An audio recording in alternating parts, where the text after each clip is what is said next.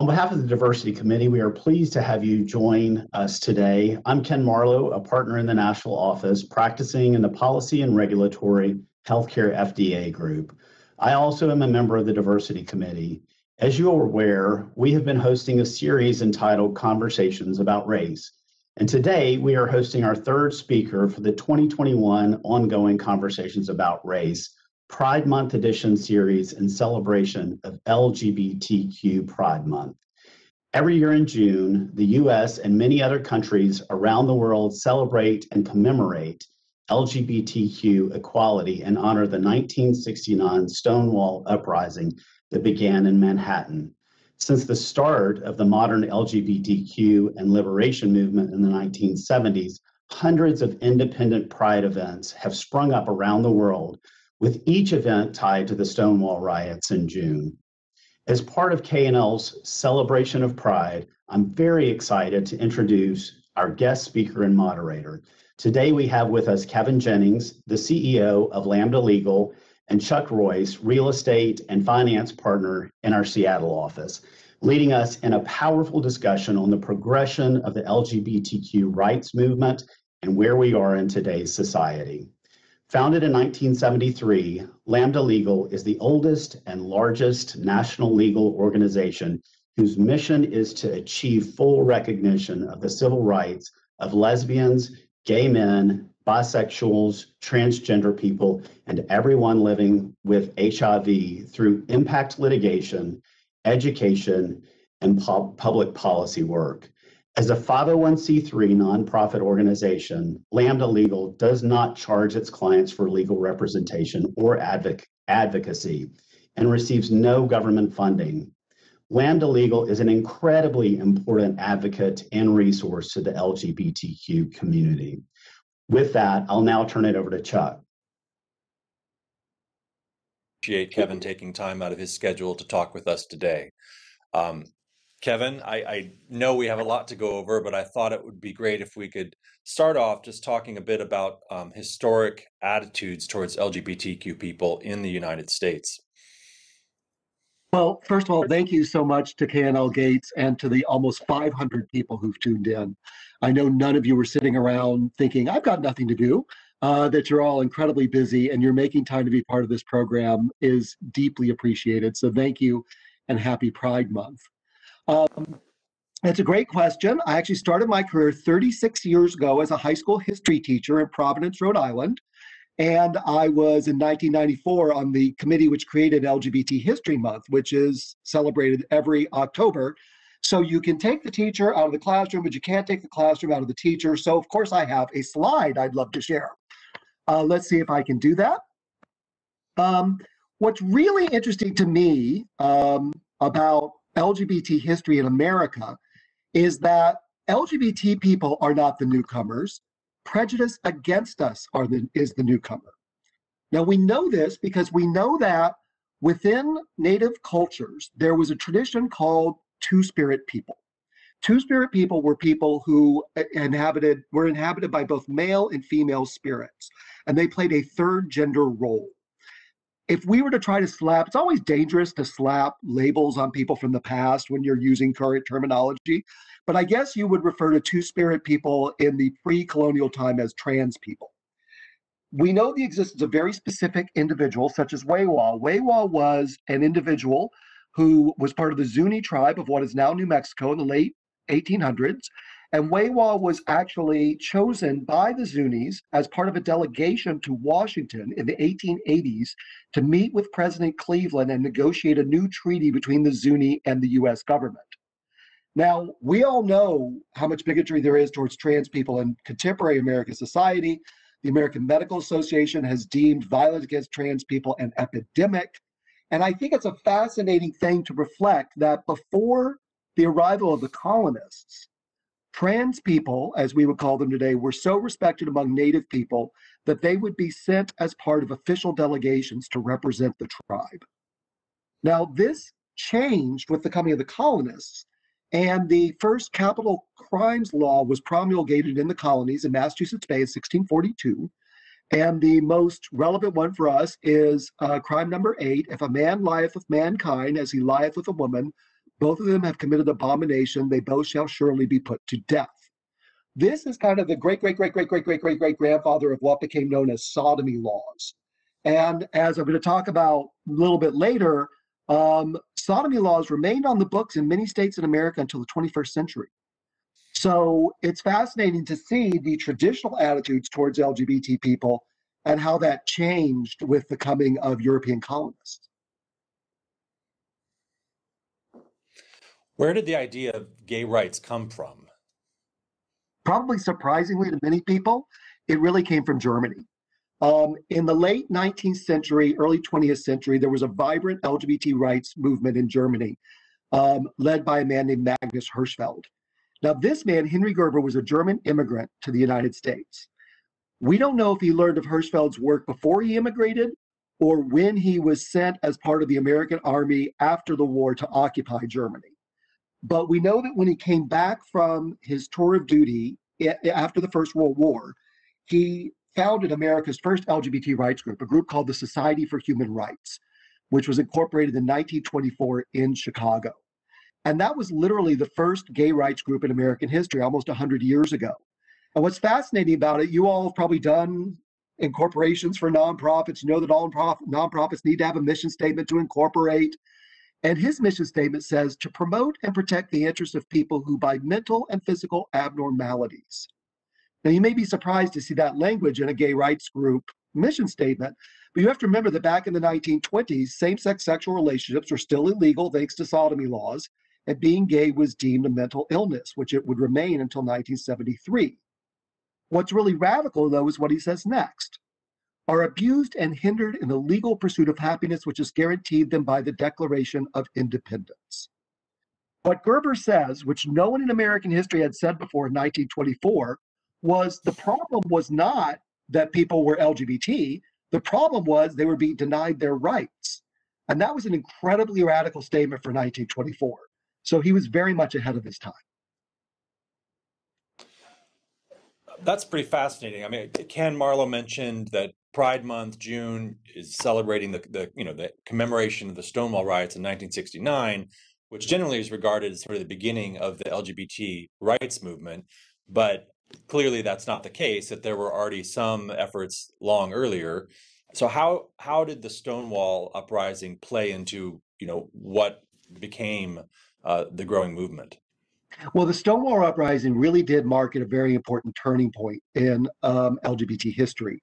It had been common standard operating procedure in major cities in America, including ones where the firm has offices like Seattle, for the police to go into LGBT bars in the 40s, 50s, and 60s, to rough up the patrons, to extort them for money, to threaten to publish their names in the newspaper, because beginning in 1953, when President Eisenhower signed Executive Order 10450, it was actually illegal for the federal government or a federal contractor to knowingly employ an LGBT person. So if your name was published in the paper, your career was over. And the police did this routinely. And in 1969, they came into a bar in New York called the Stonewall, and the patrons had just had enough, and they fought back. And they decided, we're not going to be treated like this anymore. And it initiated 3 days of violence on the streets of New York City. And that event, called the Stonewall Riot, marked a turning point where LGBT people who had struggled under discriminatory laws and police misconduct and other obstacles simply decided they weren't going to take it anymore. And so the next year, that riot was commemorated with the first Pride March in 1970. And Pride has been celebrated in June ever since. And how did things change after that? After the Stonewall riots, initially it was localized in New York, but how did that change for LGBT, what change was wrought for LGBT people following that throughout the country? Well, there was really a flowering of LGBT organizing in the 1970s as a result of the Stonewall riot and the new attitude that happened in the community. One example, that's Lambda Legal, which was incorporated in 1973. We're the oldest, as was mentioned, legal advocacy organization for the LGBT community. What is interesting is in 1973, that idea was so radical and so out there that the state of New York turned down our charitable status application arguing that we had no legitimate reason to exist. So Lambda Legal's first client was Lambda Legal. Lambda Legal had to represent itself in court in order to get the right to exist in the first place. And throughout the 70s, there was a tremendous flowering of LGBT rights activism, leading to Wisconsin becoming the first state to ban discrimination based on sexual orientation in 1982. Now, as virtually everyone on this call knows, that kind of early peak of the LGBT rights movement coincided with the appearance of a strange cancer among gay men, which doctors couldn't understand because it didn't usually attack young, healthy men, called Kaposi sarcoma. It was something that attacked elderly people, usually of Mediterranean descent. And they nicknamed it at first gay cancer because they couldn't figure out why only gay people were getting it. Then they began to realize that these young gay men were dying of all kinds of ailments you shouldn't die of in your 20s and 30s. And they realized their immune systems were collapsing. So they called it GRID, Gay-Related Immune Deficiency Syndrome. Then they began to recognize that other people were dying from this as well. It wasn't just gay people. And they changed the name to Acquired Immune Deficiency Syndrome, or AIDS. Now, AIDS was a tremendous setback for the LGBT movement in the 80s and 90s. In New York City alone, 150,000 gay men died of AIDS from 1981 to 1995. That is 3 times as the number of Americans who died in the Vietnam War. So the movement was tremendously impacted by the AIDS crisis. And it wasn't until treatments became available in the mid-late 90s that AIDS went from being a death sentence to being a chronic illness. And in many ways, AIDS sparked a new level of activism. There were groups like ACT UP that engaged in nonviolent civil disobedience to force the government to do something about AIDS. But the reality is despite the unintended side effect of more activism for our community, AIDS was an unparalleled tragedy that cost literally hundreds of thousands of people their lives. Kevin, how did it, the AIDS crisis also impact, public attitudes and the progression that, you're not only losing members of the LGBT community and, your ability to focus on advocating for rights is diminished because you're just trying to kind of fight for survival and take care of friends and family. But presumably that also had an impact on how, public perception of the rights movement was treated. Well, if there's any silver lining in the AIDS cloud, and I would, having lost my first boyfriend, my college roommate, my best friend from college, I would be hesitant to say there's a silver lining. But the one thing AIDS did was it made LGBT people visible for America. People who had previously been closeted came out for 2 reasons. First of all, because they were sick, and secondly, because they were fighting for their lives. So there was an unprecedented flowering of visibility as a result of AIDS in the 80s and 90s. And America, I think, became much more aware that LGBT people were friends, were family members, were coworkers, were neighbors in a way they hadn't been before. So I think the AIDS crisis brought a new level of visibility to the community, albeit in a very tragic way, but it also educated America that LGBT people were everywhere. You mentioned earlier that one of the first cases for Lambda Legal was for Lambda Legal itself, trying to establish that it had a viable nonprofit purpose in the state of New York. Obviously, that was ultimately successful because here you are today. But I'm curious to talk about lawsuits. That's one of the tools that Lambda Legal uses. We're a law firm, and I'm personally familiar with a number of the cases that have been brought over the years. But going back to the 1970s, I guess if you could talk about what you see as sort of some of the more pivotal or more interesting cases, that would be that'd be terrific to hear. Boy, there's so many. Let me just pick a few. Our second lawsuit was called Bonner versus Gay Student Group. And this won the rights of LGBT students to have student groups on their college campuses. So if you are LGBT and you went to college, you belong to an LGBT student group, you have Lambda Legal to thank for that because we won you that right in 1974. In 1983, we won the first federal lawsuit causing protections for people with HIV/AIDS from discrimination. That was People versus Little West 12th Street Tenant Corporation. But a couple of the lawsuits that I think we're most famous for are of more recent vintage.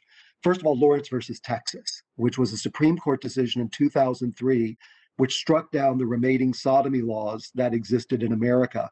I think for some of your younger associates, it's probably pretty shocking to learn that in the 21st century, in 17 states, it was still illegal to be gay in America. And it was Lambda Legal's Lawrence versus Texas lawsuit, where we represented Tyrone Garner and John Lawrence of Houston, Texas, against the state of Texas, which had arrested them for a same-sex relationship, and that made its way to the Supreme Court in 2003 that ended those discriminatory laws, which, as we noted from the slides earlier, go all the way back to 1642.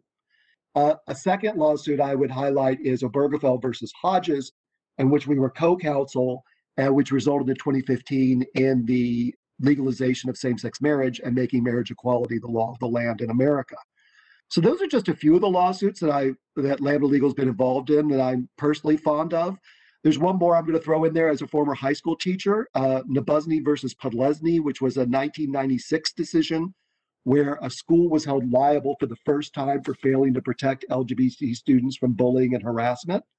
That set a really important precedent that is still used by students who are being bullied and harassed today to represent them against their schools when their schools fail to do the right thing. So there's just been an innumerable number of lawsuits that Lambda's been involved in, which have established landmark rights for LGBT Americans and people living with HIV. And how does Lambda Legal approach the lawsuits? In other words, it's sort of a pronged question, but you have in-house lawyers that take on this work. Do you associate also with firms outside or with other organizations? For example, Lawrence versus Texas, I imagine that was a case that went on for many years as it worked its way through the courts. If you could describe sort of the process for how Lambda Legal, identifies plaintiffs that it thinks, have a case that's worth fighting for, and then how you proceed from there. Great question. So first of all, we are so grateful to our pro bono partners, because if it wasn't for the firms that partner with us, we would never be able to do all this work. I mean, we only have 30-some lawyers. We're tiny compared to something like K&L Gates. So the way it generally works is we have a national legal help desk, and we take over 5,000 inquiries a year from people who suffered from discrimination. They then go one of two places. If there is the possibility of making new law through impact litigation, we represent them.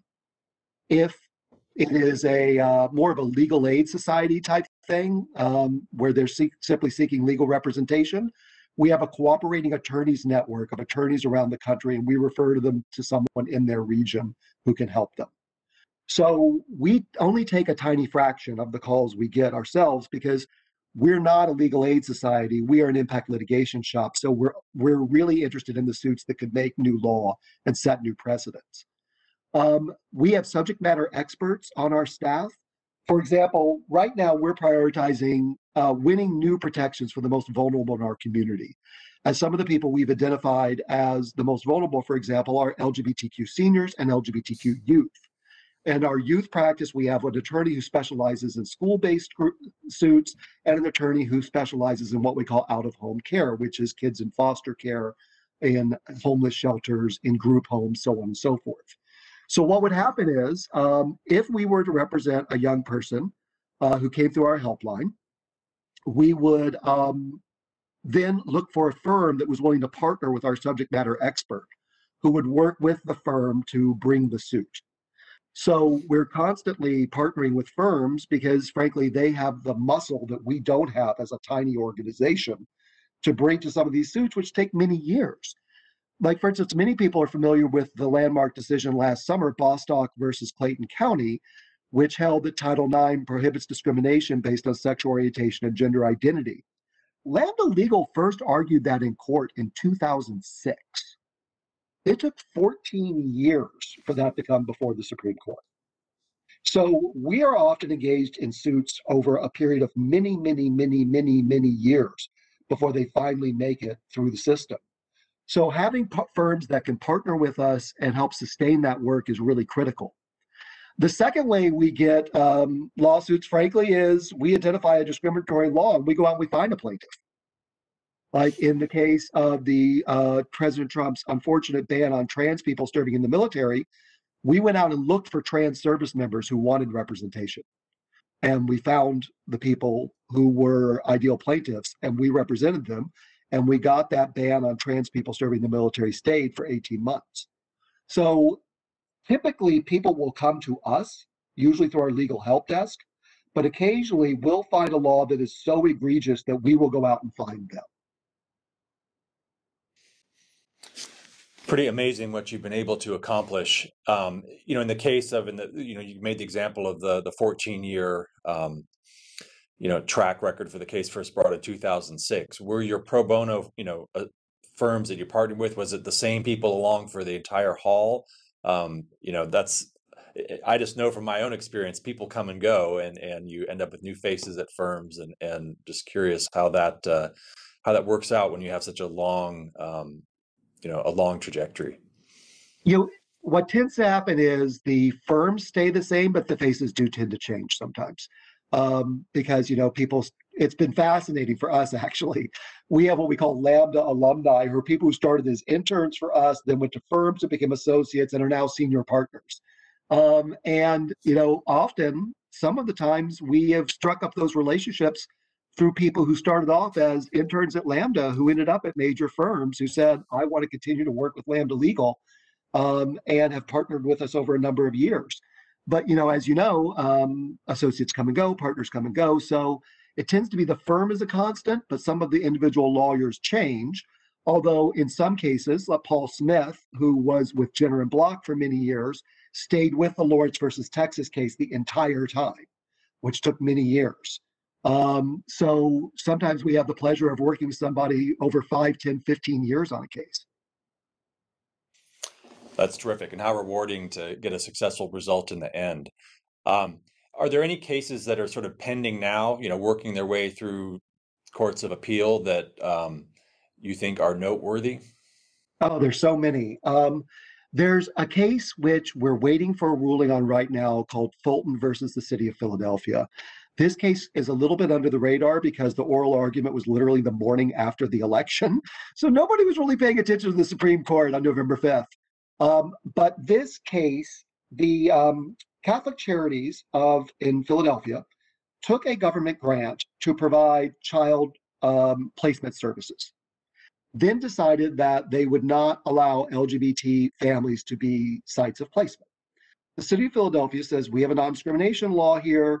You have to obey the law. You signed a contract. Catholic Charities argued back, well, this violates our religious beliefs. So no, we don't have to obey the contract. And the suit has ended up at the Supreme Court. That ruling, which obviously will come by the end of June because it was argued this session, will set a very important precedent over which holds sway, non-discrimination laws or the religious beliefs of the service provider. Obviously, Lambda Legal believes that non-discrimination laws should hold sway. I think it's a very dangerous thing to start saying you cannot obey a law because you object to it based on your religion. I think that's a very slippery slope. We argued a similar case against HHS called County of Santa Clara versus HHS when there was a proposed rule under the Trump administration that would have allowed healthcare providers to refuse healthcare to people without even an emergency exception in the law. So somebody literally could have been dying and the healthcare provider could have refused to serve them. Luckily, we got that rule stayed in court. So the whole issue here of religious exemptions is going to work its way through the courts. Is going to be very, very important. Then there are cases that are trying to advance affirmative rights for LGBT people. And I'll tell you about one of my favorites, which is the Adams case out of Florida. Drew Adams was a trans high school student in St. Augustine, Florida. He was told that he could not use the bathroom that was appropriate for his gender as a male because he was trans, and we represented him. And it's the first lawsuit to ever actually go to trial around the use of a school bathroom by a trans student. We have prevailed at the district court. We've prevailed at the circuit court. St. Augustine School District has now asked that the suit be heard en banc by the entire circuit. We're waiting for that, and I predict this will go to the Supreme Court. And that'll be a very important precedent as well, because it will establish, hopefully, the right of trans people to use facilities appropriate to their gender identity, which at the current time they don't necessarily have. Couple questions on some of the examples you mentioned. The Philadelphia case, curious, I mean, is one of the key factors going to be the fact that the Catholic charity took the government grant as opposed to if it was raising its own funds, and wasn't receiving government assistance? Would that have an impact on, the argument? That's exactly the argument we're making at Lambda Legal, which is that if you raise your own money and you provide your own services as a religious institution, that is your business. We find it unfortunate that you would choose to discriminate at a soup kitchen based on sexual orientation or gender identity, but frankly, you probably have the right to. Things change when you take government funding and you agree to a contract that says you will not discriminate. So I think the key factor here really is the one you just cited, which is, are we going to respect government laws or not? And I think it's actually very frightening if we're going to decide that private actors can trump government laws, because then essentially we start down the road of not being a nation of laws anymore. Right. I mean, that certainly has impacts far beyond LGBTQ issues. Exactly. If that were the decision, right. And another thing, and I'm asking some of these questions because I'm not a litigator, so I'm always kind of curious how this works. The St. Augustine School District case, that litigation that goes from district court to, on banks, it takes years, costs money. Is the school district funding, its defense of that itself, or does it have, solicit the same sort of pro bono assistance that Lambda Legal would? Yeah, there's a whole parallel universe of organizations on the other side of Lambda Legal, such as the ADF, formerly known as the Alliance Defending Freedom, that basically does the same thing we do, but upholding right-wing beliefs. So often, the plaintiff is an individual, but Lambda Legal is standing behind them on one side, and the ADF or a similar organization is standing behind them on the other side. Understood, and that makes sense. Going back to the marriage equality case, which obviously was a huge victory for the LGBT community, and I think some people outside the community sort of see it as like, okay, it's done. There's nothing more to worry about there. But is that really true? Well, marriage equality was a huge milestone, and I don't in any way want to diminish how important it is. But for example, 40% of homeless youth in this country are LGBT. And many of them are living on the streets, engaging in survival sex, putting themselves at great physical risk just to survive. And we're very proud of having won marriage equality, but we're under no illusions at Lambda Legal that the right to marry is the number one thing on the mind of a homeless LGBT youth who's engaging in survival sex. So we know that there's enormous amounts of work that remain to be done. That's why we've prioritized protecting the most vulnerable in our community, like LGBT youth, like trans people, like LGBT seniors, like people with HIV, LGBTQ immigrants, folks who are still very much vulnerable to discrimination and harm in our society. So I want to salute marriage equality, and we certainly are very proud of the role we played in winning it at Lambda Legal. But I also want to acknowledge that that solved the problems of a small subset of our community, and that there are many, many, many subpopulations in the LGBT community that are nowhere near legal or lived equality. And that's the people we're choosing to focus on now. What are some of the reasons behind the kind of shocking statistics about the percentage of homeless youth that are LGBT? I can imagine a number of them have been sort of exercised from their homes by families who didn't agree with their sexuality, that perhaps they have greater problems getting employment. I'm curious what Lambda sees out there, because that's such a, fighting laws and working to have public systems in place to help LGBT homeless youth is a huge issue, but then you're talking about causes that are almost beyond the scope of what could be accomplished. Yeah, we're very aware of the limits of litigation as a strategy to solve every societal problem. That's why we also do public policy advocacy. It's why we also do public education, because not everything can be solved through a lawsuit. Many things can, but not everything. And you're absolutely right in your diagnosis.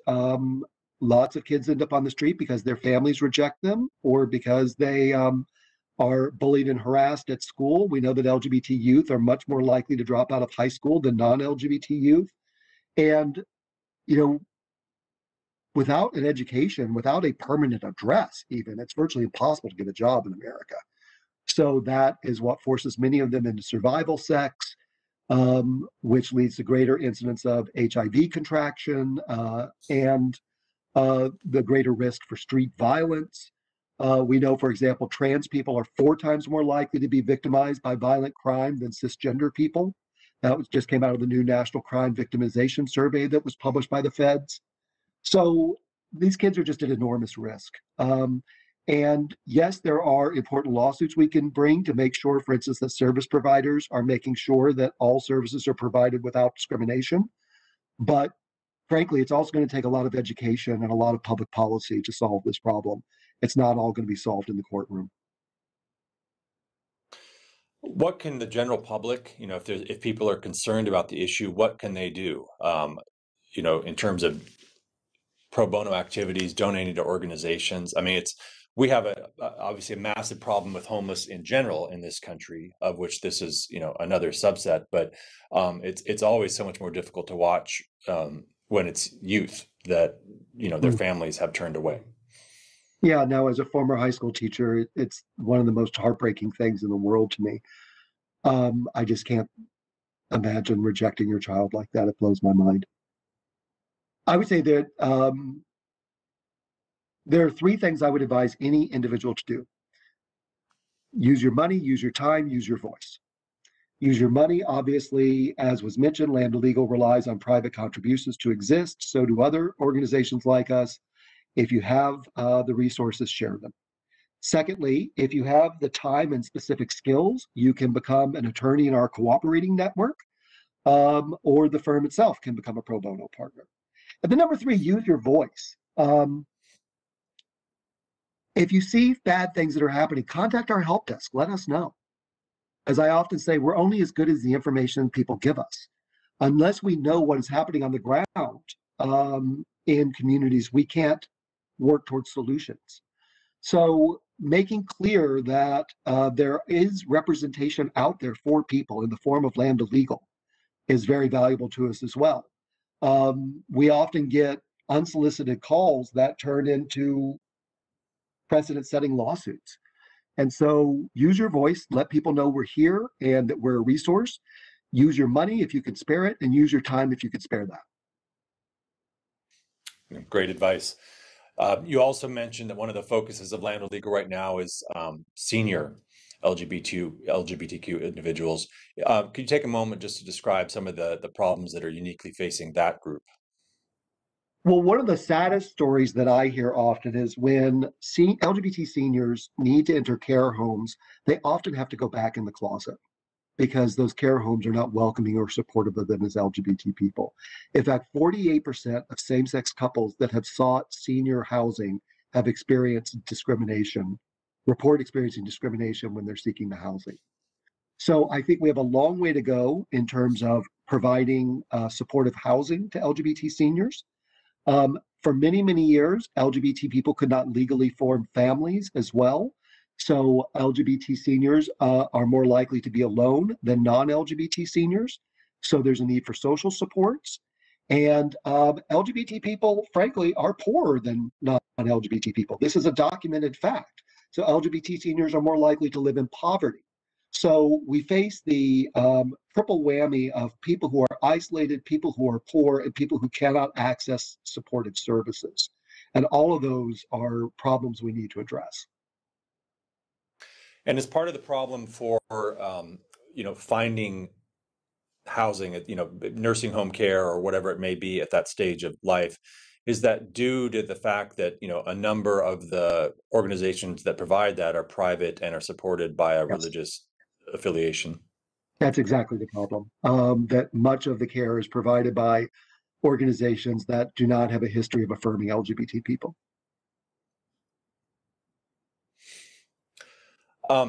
Switching gears, briefly, obviously this is an international law firm. We have offices all over the globe.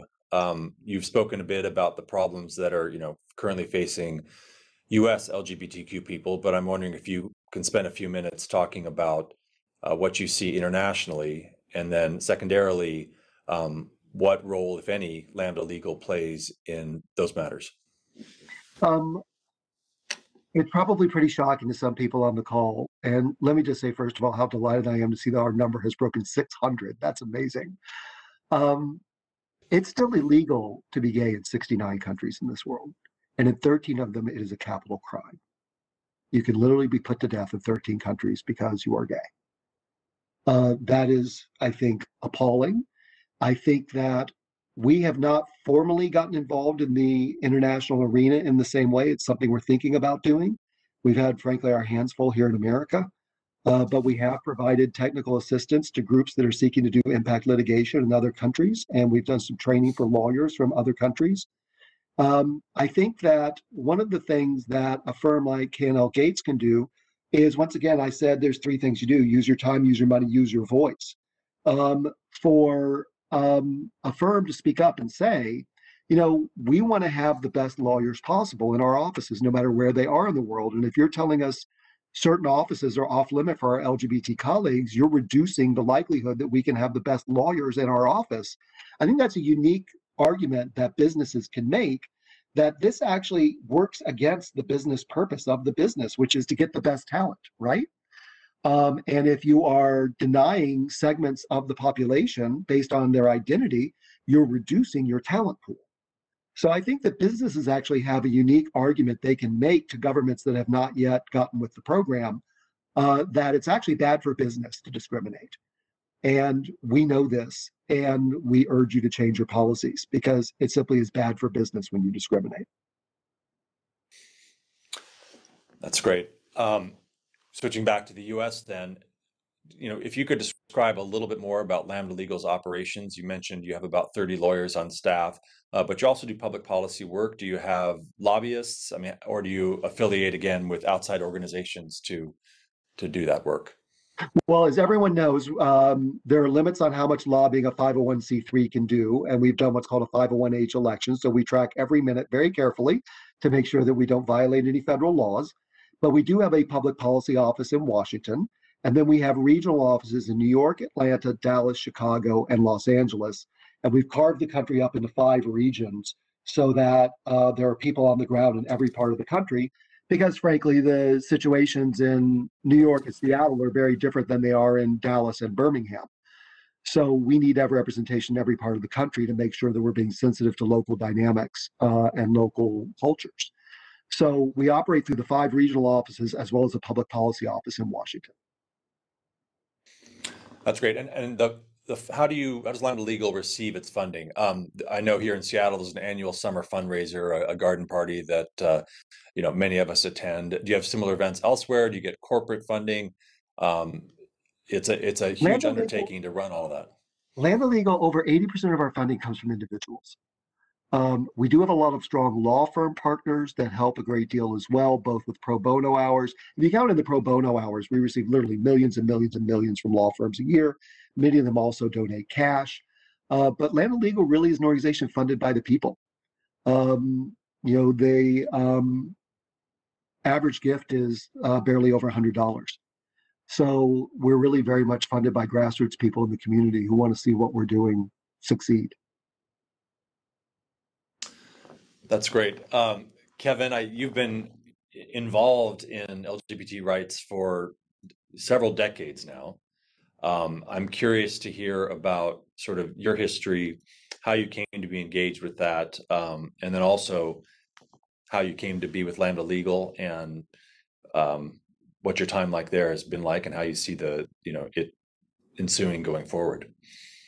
Well, I marched in my first Pride Parade 35 years ago.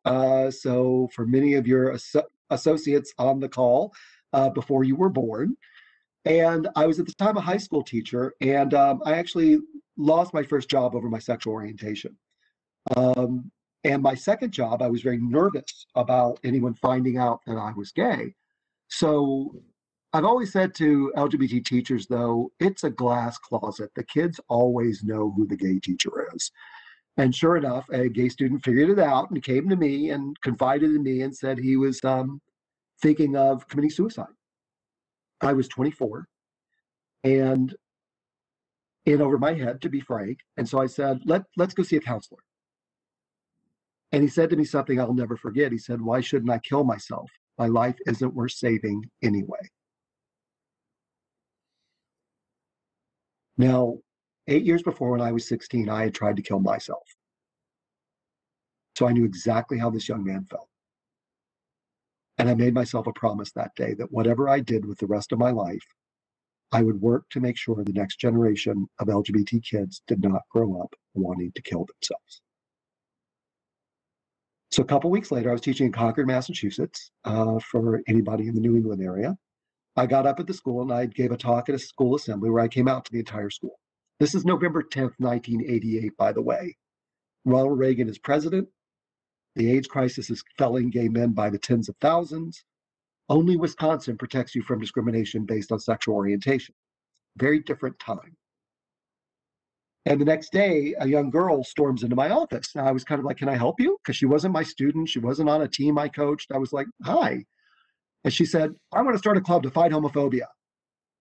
And I was kind of surprised. So I said, tell me why you care so much about this, thinking she would tell me she was gay. And she said, that's easy. My mother's a lesbian, and I'm tired of hearing my family get put down around this school. Naive little me had never thought about the fact that I might have students who had LGBT parents. It just had never crossed my mind in 1988. So I said to her, I said, oh, okay, well, what do you want to call this club? And she said, I don't know. You're gay and I'm straight. Let's call it the Gay Straight Alliance. And that was literally the first gay straight alliance at a high school in the world. November 11th, 1988, Concord, Massachusetts. I'm very proud that we began to work with Lambda Legal shortly thereafter. I founded an organization called GLISTEN, which works to address homophobia and transphobia in schools.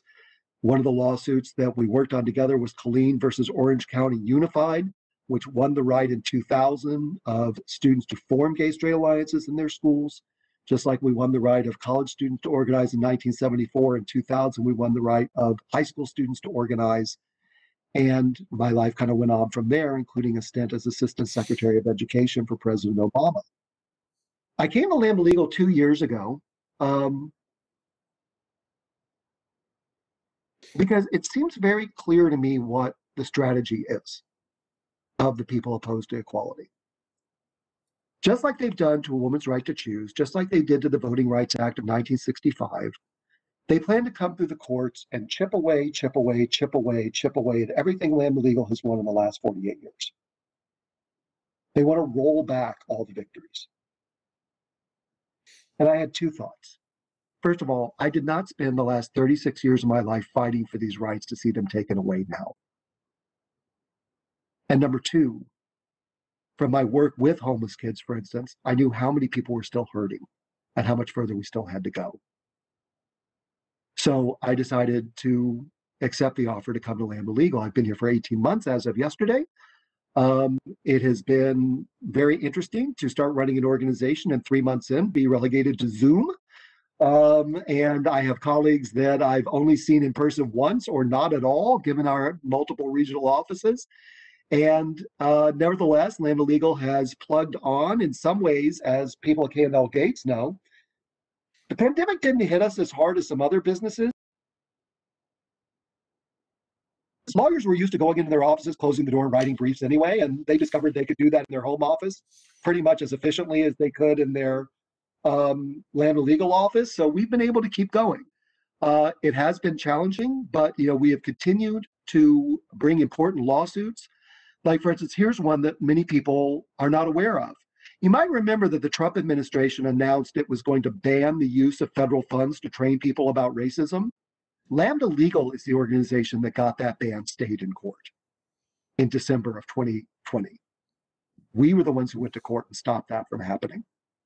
So we have continued to bring important lawsuits throughout the pandemic.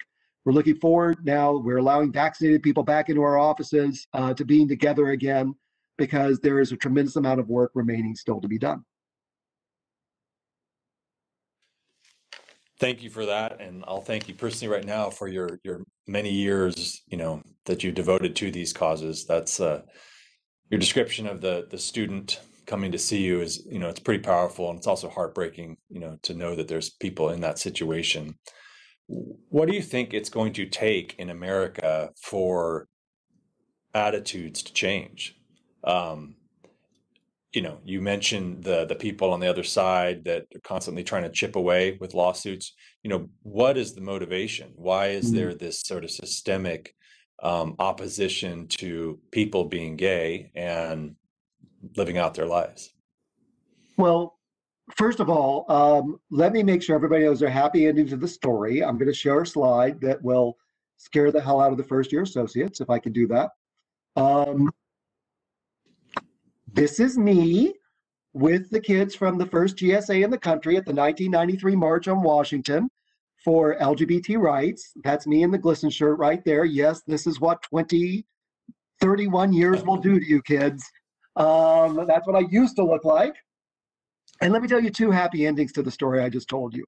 First of all, the young woman who started the GSA, her name is Meredith. She's 46 now. She's married to a man. She has 2 kids. She lives in Boston. We had coffee shortly before the pandemic broke out. And the student, Brewster, is now 50. He lives in Brooklyn, New York, with his husband of 12 years. I was happy to attend their wedding many years ago, and I had a Zoom call with him back in February to wish him a happy 50th birthday. So everything had a happy ending. I want to assure people that.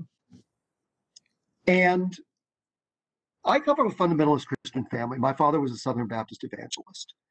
And I don't want to demonize people of faith, because I am now myself an Episcopalian and a regular churchgoer.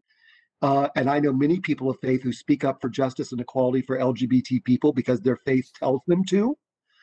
But unfortunately for some people, there remains a belief that being gay is morally wrong, and that it would be wrong to treat people equally when they are guilty of moral depravity, which is how they see it. And those folks are not going away, unfortunately. They're very dedicated to their beliefs. And I suspect that Lambda Legal, like I said, we're celebrating our 50th anniversary in 2 years, will need to be around for at least another 50, because I don't think this battle will be concluded probably in my lifetime. I think that the British politician Tony Benn, who once said, "There's no final victory and no final defeat in the fight for equal rights," is right. That each generation needs to pick up the baton to hopefully, like in a relay race, get a little further around the track of justice than they started, but you got to keep running. You got to keep fighting. The only reason things change, like Andy Warhol once said, he said, people tell you time changes things. Actually, you have to change them yourself. That's the only reason things change.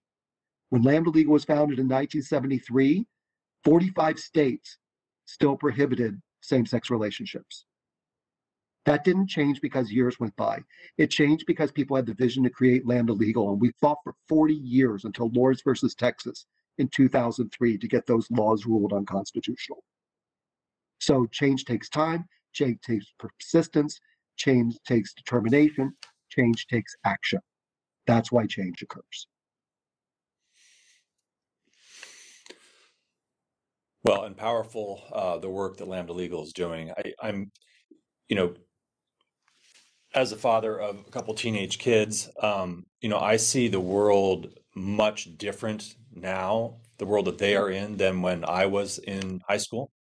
Attitudes have changed. Granted, I live in Seattle, not in small town Utah or where have you.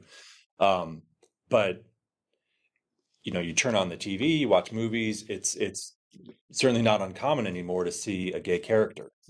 What Right. maybe was unusual, Will and Grace first came on TV, now is pretty commonplace. And I don't see in my kids' generation, the same kind of sort of trash talk, if you will. I mean, when I was in high school, it was very common, derogatory, just call somebody a faggot, or, I mean, that was the norm then. And I don't see that now. And there's gay couples that go to prom and, and the like. So, but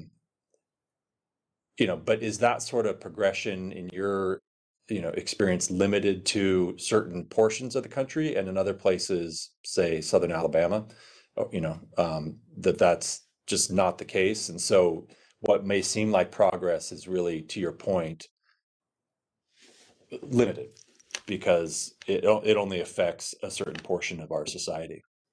I think the progress, the word I would use is it's uneven. That I grew up in a little town called Louisville, North Carolina, which is near a city called Winston-Salem. Unpaved dirt road, trailer park, first person in my family to go to college. Very different time. Winston-Salem just elected its first out LGBT city council person. If you had told me as a small child in the 70s in Winston-Salem that someday one of the city council people would be an out gay man, I would have wondered what drugs you were on. So I do think that it's important to recognize that there's no part of the country that has a monopoly on tolerance or bigotry. For instance, the Nabuzny decision, which I mentioned before, which held that LGBT students were protected from sexual orientation and gender identity bullying and harassment. That's who was actually in Wisconsin, which was the same state that was the first one to pass a law saying you couldn't do that. So there's no place that has a monopoly on tolerance. But what I will say is that I do feel like attitudes are changing, and they are changing sometimes in the most unlikely of places. We represented a wonderful young man this year in Texas who wore nail polish to school and was told that he had violated the school dress code and was suspended. And we went to court, and the school district changed its policy as a result of that. In small town Texas, the school board saw the light, it changed its policy. Now, it's unfortunate it took a threat of a lawsuit to get them to do that, but they did the right thing.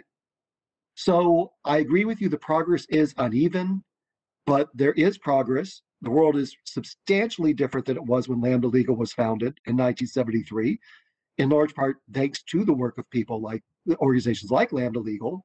But I think the number one thing studies show that changes people's attitude towards LGBT people is when you actually know someone. So I would say to LGBT folks who might be on this call today, the number one thing you can do to help is just to come out. Because when people know someone who's LGBT, it's been shown that their attitudes towards LGBT people tend to change very dramatically. I know this because when I came out to my mother in 1981, she disowned me, just like 10 years before she disowned my older brother when he married a Black woman. At the end of my mother's life, my mother was a full-time volunteer in an AIDS hospice that served primarily gay Black men. She made that journey because she came to know Black people. She came to know gay people. This was a woman whose father and brother were in the Klan. And I always say, if my mother can learn, everyone in America can learn.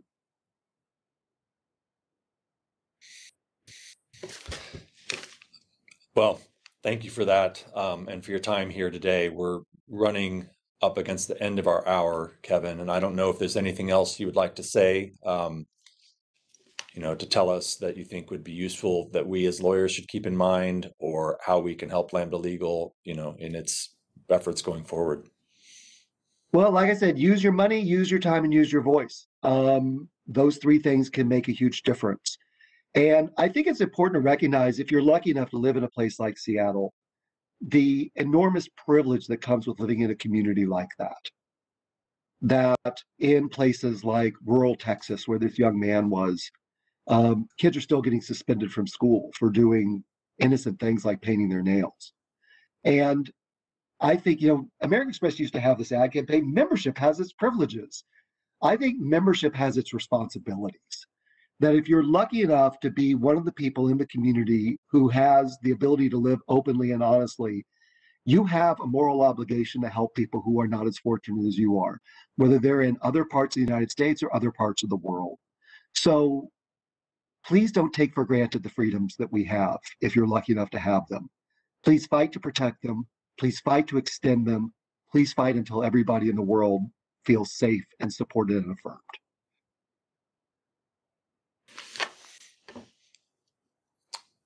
Thank you for that. Well, thank you very much for a fantastic opportunity. Thanks to the 600 plus people who joined us today. I imagine some of you in the early morning or late evening hours. And happy Pride Month to everyone. Happy Pride. Thank you, Kevin.